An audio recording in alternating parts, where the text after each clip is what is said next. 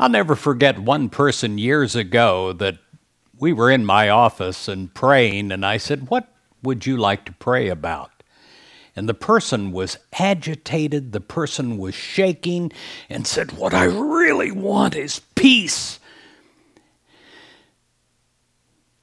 I don't know how much they got out of that prayer, because if you want peace, you have to become peace. For God to get anything to you, God has to get it through you. And in order for God to get it through you, you have to become your prayer. You have to become what you're praying for. And I pray that you do so today. In your free will, which is very misunderstood in Christianity, it means that you have free will to accept or reject. And often we don't realize that we're rejecting something that we speak that we want. But a prayer is not just spoken. It's something that has to be literally at the core of you for you to believe it in not only your thinking, your elementary mind, your human mind, but your whole mind and your feeling. You have to know that you know that you know that you have it right now. In Psalms, it says this. It says, "The Lord will work out God's plans for my life. For faithful love, O Lord, you endure forever." Well, are you at peace with the direction of your life?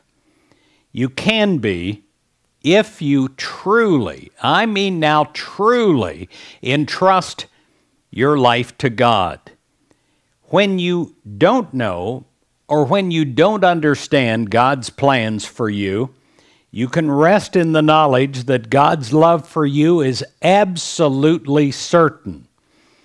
And because God keeps God's promises, you can be sure that God is working in your behalf, even behind the scenes. When you welcome God's love into your heart, your life is going to be absolutely transformed. God's peace will become yours. And then because you possess the gift of peace, you can share that gift naturally with others because you have become your prayer. You literally broadcast it out from you. Today offers yet another opportunity to welcome the Creator into your heart and to share God's good news with the world. And how do you do that? You do that by becoming it, by letting the Christ light shine through you as you.